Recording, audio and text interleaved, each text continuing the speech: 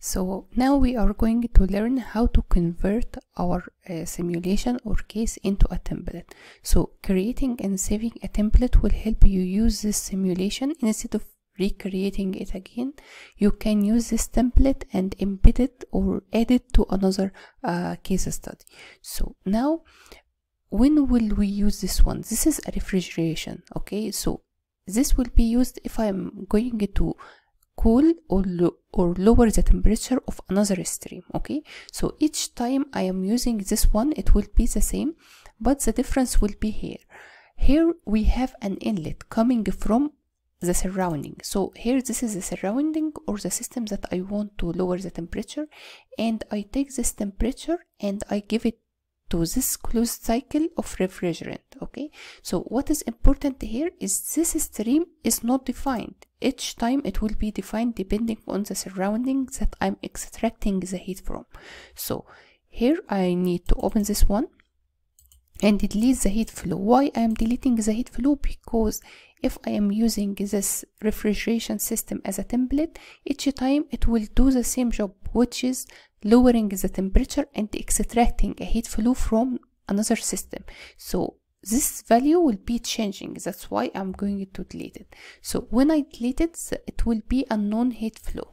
So this system will be like this one in light blue, which means it is not solved, but each time I extract information and add the value of the heat flow over here, it will be solved, okay? So this one, so again I'm deleting this one to save it as a template, and each time the heat flow is added, information is added, it will be converted into a converged system. Okay, so now to jump to the process, here at the top we have customize. So in the customize we have, in the case, we can convert to a template. So now I'm going to press to convert this system to a template.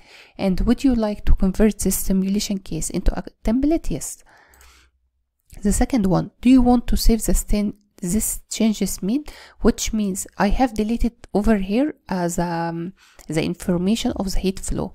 Do you want or to keep my system with this information unsaved? No, the answer will be no. Okay, so now I'm going to have a template. How do I know that I have a template? The extension will be tpl.tpl. Instead of having a HYSYS extension, we are going to have, so if we look here, I have saved this one into my file and the extension is HYSYS. This is for HYSYS.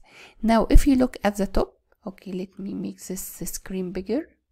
At the top over here, you will find out that the extension, it changes from csrecycle.hysys into csrecycle.tpl. So if you want to know if you are dealing with a HYSYS case or a template, you can know it simply from the extension. Okay, so I have already saved this template. Okay, so moving forward, if you have created like 100 case, and it might be confusing for you to open this file and understand what is going on here. So to help you make this one like more familiar and easy to recognize, I usually go to the format after finishing each simulation and I go and insert. Okay, so here I am going to insert a text. In this text, I am going to mention what is happening here, or just to give a simple name, because inside each unit operation and the material stream, you can write a note or a comment.